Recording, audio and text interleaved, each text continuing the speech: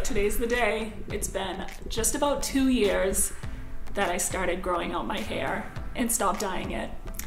That was April 2017, and it's coming up on April 2019. And here I am about to get my final haircut. Well, I'm sure I'll get plenty more haircuts in my lifetime. But this one is epic because I don't know if you can see it from there, but I have about 2 inches of color treated hair left at the bottom of my hair.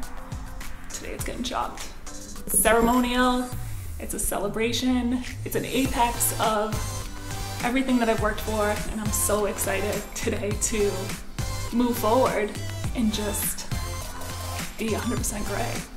I mean, I never thought that I would say that. Like, I always thought gray was maybe letting yourself go or looking less than or just kind of giving into the aging process and maybe stop trying. But now that it's been 2 years, I see that it's the total opposite of that.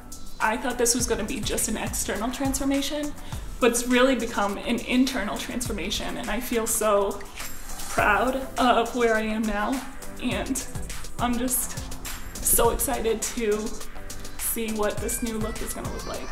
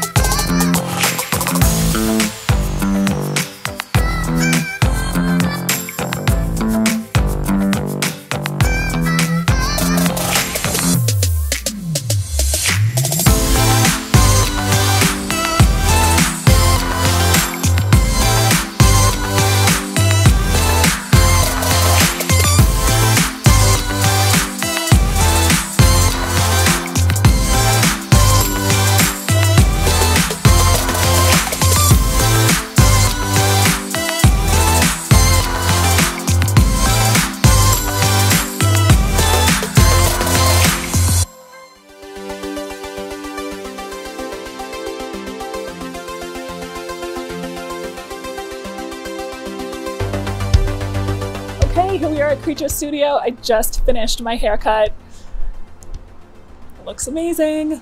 I was thinking to myself, this really wasn't the hard part, getting my hair cut after 2 years. The hard part was really starting and just making the decision to go gray and then actually doing it. The beginning was just so hard, letting my hair grow in and kind of just being with feeling uncomfortable with that. But once my hair started to grow, I would say about 6 to 9 months into it, once I kind of got to about here, it was just kind of smooth sailing. Like, my hair looked intentional. It looked like I was trying to go gray. And from that point on, it's just been a waiting game. So the waiting game has finally come to a close. I legit have no more chemically treated hair.